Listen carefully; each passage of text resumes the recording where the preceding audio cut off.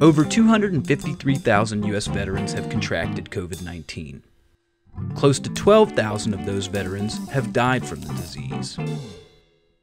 The good news, to date, over 2.5 million veterans have been vaccinated. The bad news, veterans' homes are still struggling with new strains of COVID and other airborne illnesses like influenza.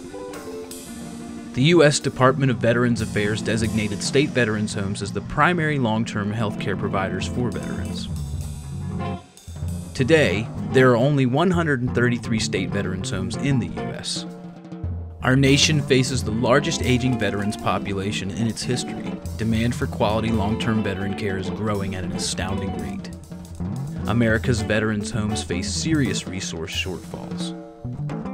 11 states currently provide little or no funding for their veterans' homes, and others face the worst financial crisis in 20 years. Southern Maryland Loves You is doing its part to change that.